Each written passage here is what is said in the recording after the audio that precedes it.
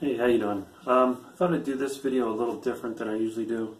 I usually show the build and then show the instrument at the end and do a little playing of it. But this time I figured I'd show the completed instrument first and then talk about it and then maybe show parts of the build after. So anyway, this started with a antique steamer trunk, or at least parts of it. At the end of the video I want to leave some information of what I know about the trunk from 2 shipping labels that were on this. And if anybody has access to like a database like Ancestry or something, and if you have some time that you could help me maybe research it. I wasn't able to find anything about this person. So at the end of the video I'll show that. Actually, this thing is kind of a longer scale. This is like a 30-inch scale, so it's kind of hard to get the whole instrument into the picture. But let me do a little playing demo of it first.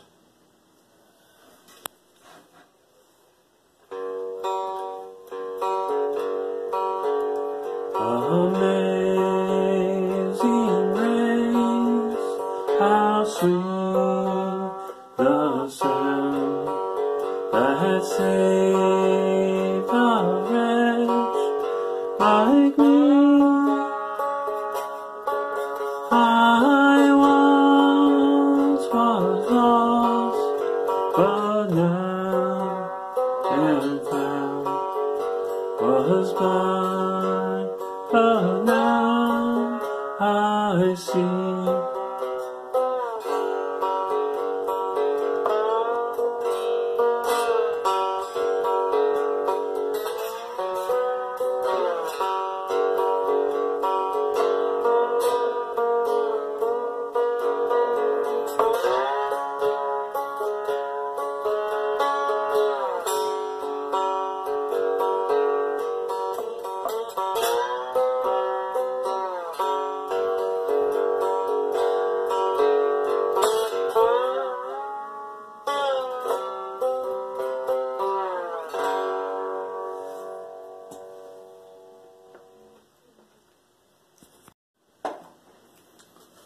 Well, as you can see, I'm still figuring out how to play this type of instrument.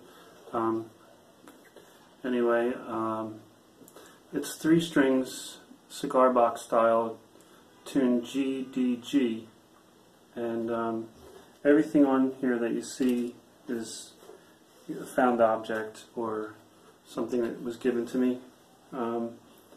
So starting with the trunk, this was found in the garbage in my hometown, 19 miles from Atlantic City. So I'll show you a little clip here of what this looked like. Not when I first found it, but when I started this build, when I had the piece that I had saved from the garbage and I cut off the really nasty part.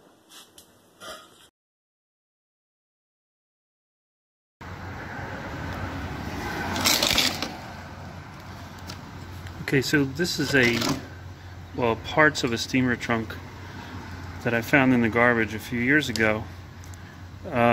Most of it was rotted out like this, but I saved this part here. As you can see, I cut it down,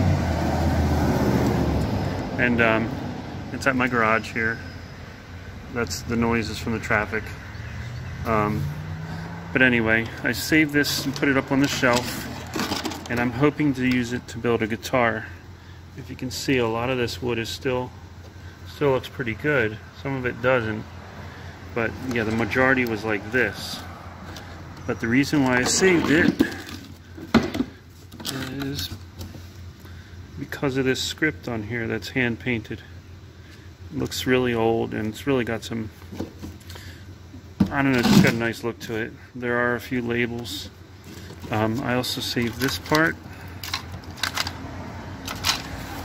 So the idea is to cut along here to use this for a guitar. And I'll probably have to remove these.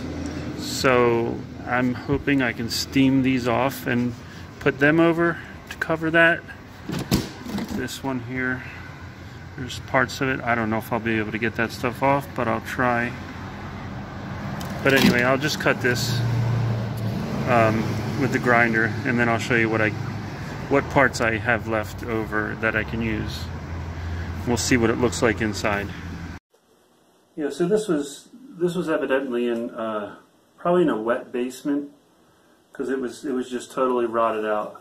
But luckily, the side with the script on it was still pretty much intact. Although, as you saw, it was really rotted, and the plywood was pulling apart.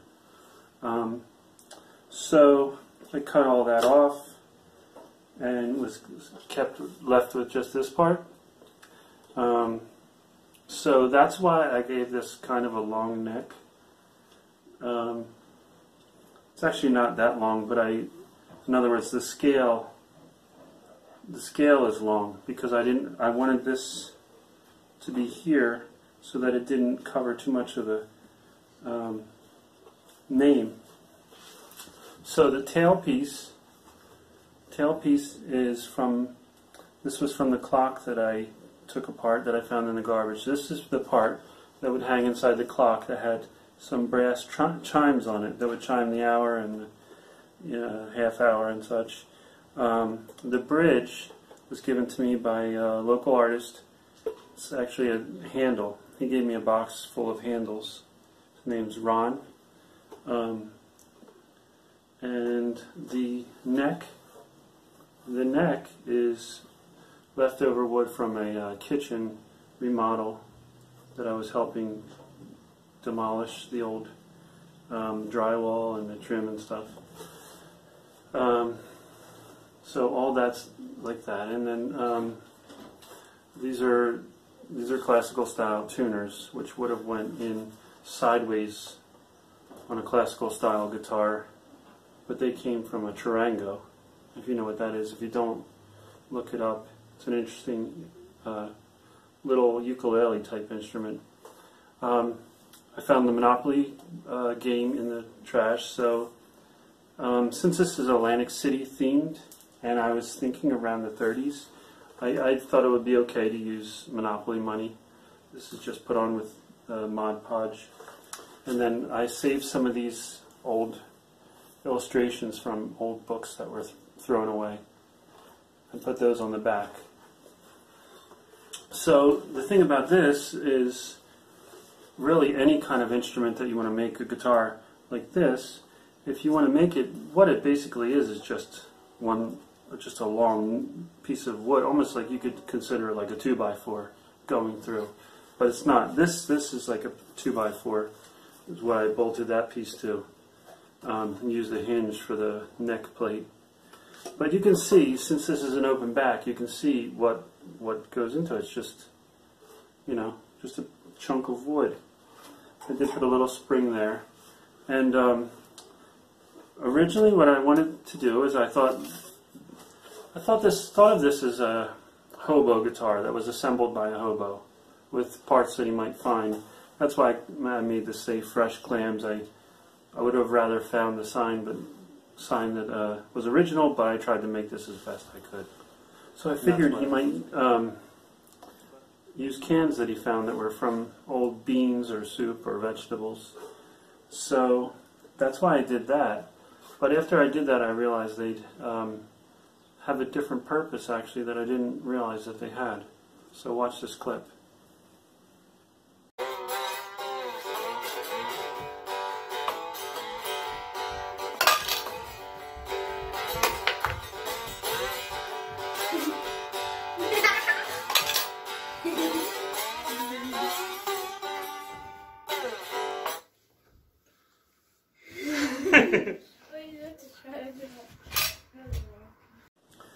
So they can be used as tip jars now, apparently, and also they really do resonate, and they kind of have a metallic-y sound to them, which is great. That's why I like that. That's what I had planned, and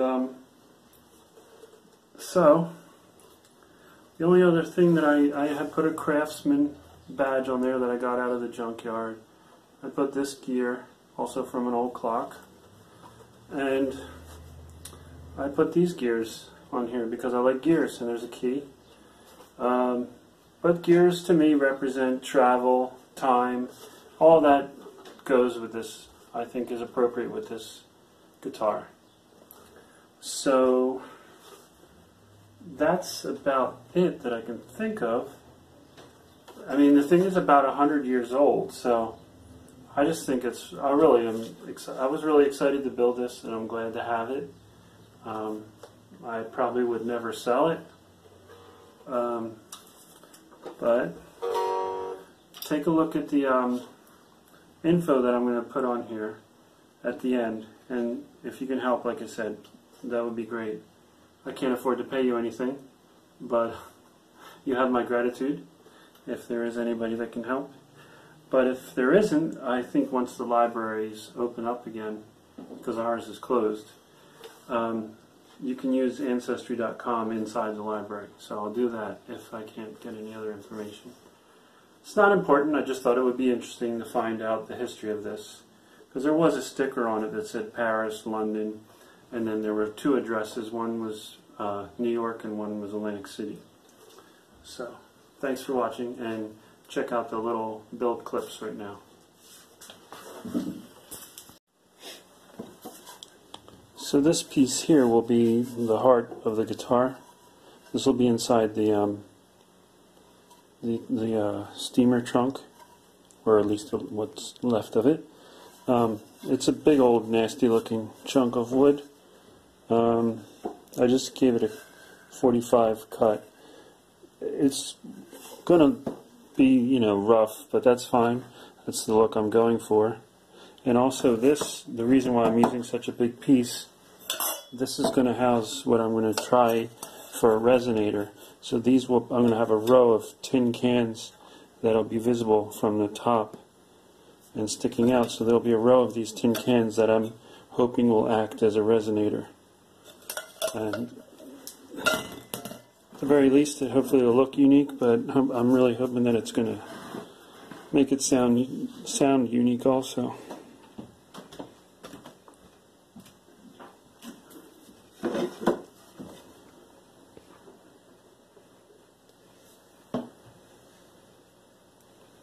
So this will be just glued up and then clamped, and then I'll add screws also.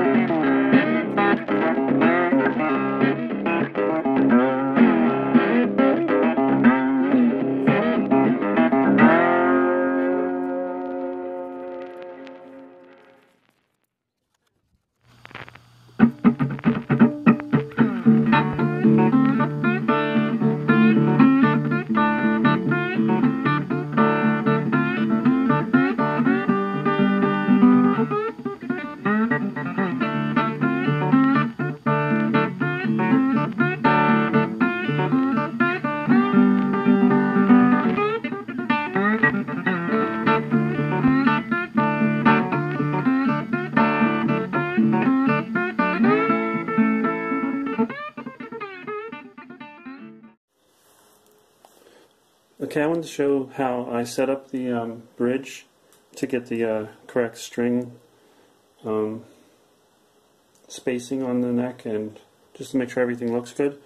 So what I do is I usually put both outside strings on. In this case, I just have the one on for right now, just to show. But I have the nut, which is a bolt, 3/8 bolt, and it needs to be lowered. Or I need to put maybe a 5/16 bolt in there. But anyway, that's not the point I'm trying to make. This is not probably the right way to do this, but for me, I'm not very good at setting things up with measuring tapes and squares and stuff like that. I usually just set things up by eye. So what I did first was put the string on here, and I kind of got it in the neighborhood of where I wanted it. And then this is not the screw that's going to be used to hold it down, but I just put one screw in there temporarily. So then this particular, what I'm using for a bridge, has 2 screw holes. So I'm able to move this around like this a bit. And when I get it, what that does, even with small movements, it aligns the string on the neck. So once I get it into where I think it should be, then I'll come back over here and set the other screw in here permanently, and then take this one out and put the permanent one in there, and then it should be good. And as far as the bridges go, I have a lot of options that I can use, but I have this harmonica, which actually isn't that old, but whatever I want to use, I want it to look old, and I don't want it to cover that much of this logo. So I'll see. I mean, this might work, but I'm not sure yet. So here's the shipping label, what's left of it. There's a few stamped on top of each other, and the top one says Mrs. C.W. Evans, 521 Pacific Avenue, Atlantic City, New Jersey. And it looks like it says collect on it down there. And then underneath, I would just peel this back a little bit. I haven't tried to steam this off or anything yet, because I thought it might ruin the ink. But it looks like it says from, it looks like it says same. I'm not sure if that says same. And then it says 122 East 78th Street, New York City. At least that's what I see. I'm not sure. So, yeah, if anyone can help with that, to research that, I'd be really happy with that, just for curiosity's sake. But if not, I will see if I can get some help in the library when it opens up. Alright, thanks for watching. Hope everyone's doing well. Bye.